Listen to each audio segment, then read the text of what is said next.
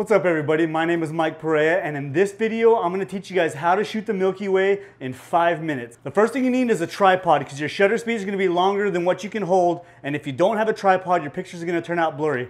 First piece of gear. Your second piece of gear is a DSLR or mirrorless camera with a wide angle lens. Now when I'm out in the field I'm going to be shooting with a full frame camera, but if you're shooting with the crop sensor, this is important to know.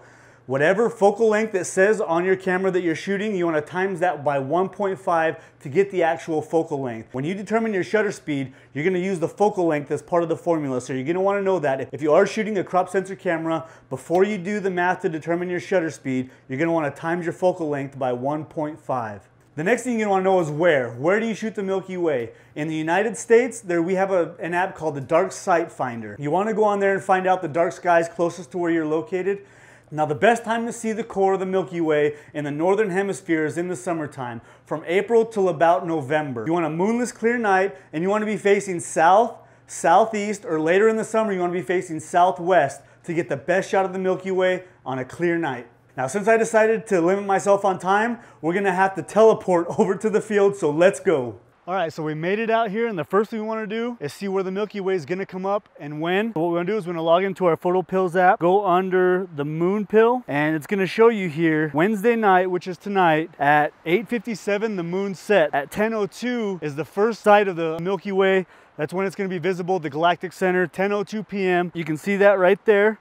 Then you're going to go back out and go under night AR, and that's the augmented reality. So what you do is you hold it up in the sky like this and just move your fingers around, and you can see when the Milky Way rises, where it's going to rise, so you can kind of see and get your composition set up before you even get out at night. So it shows right here that right around 11:11 it's going to break the horizon over here above these mountains.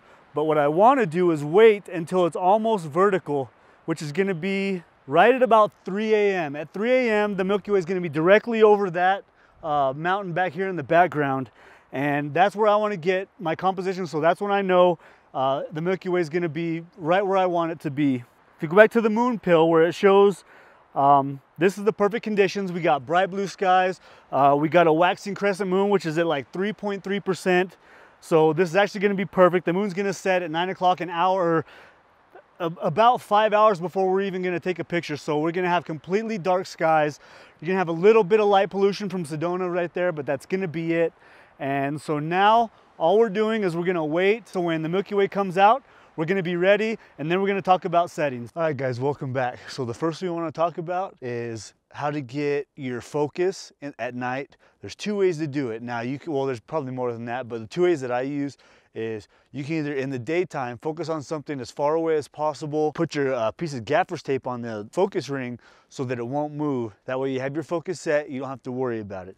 The second is to actually zoom in on the back of your screen. So you're gonna focus on the brightest stars, zoom all the way in, and then adjust your focus on the back of the screen here. Get that dot as small as possible. Now once you've done that, let's talk about settings. Now I'm obviously at the widest angle as possible. What you want to do is you take your aperture. Open it up as much as it'll go. If it's 2.8, open it all the way up to 2.8. If it's 3.5, open it all the way up to 3.5. Very simple. Now your shutter speed, you use what's called the 500 rule. You take 500 and divide it by your focal length. So I'm shooting at 15 millimeters. You want to do 500 divided by 15, it's going to be about 30 seconds.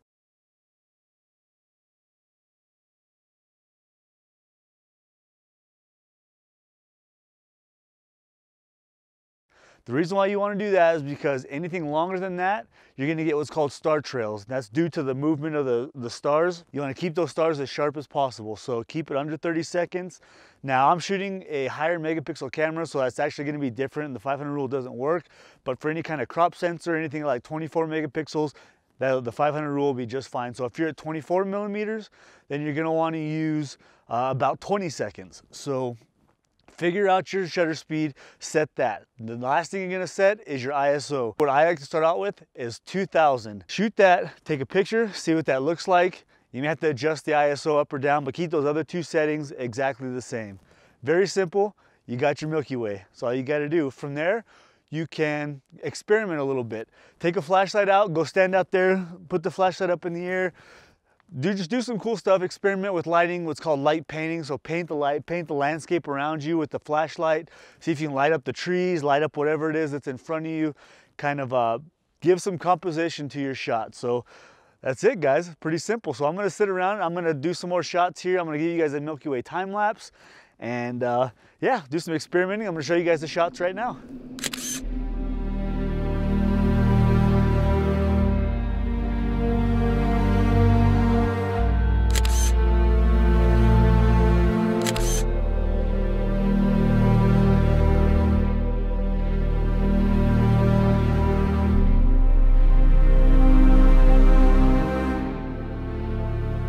Alright guys, so that's going to be it for this tutorial. I hope you guys learned something. I hope you guys liked it. Subscribe if you haven't already, and I'll see you guys on the next one.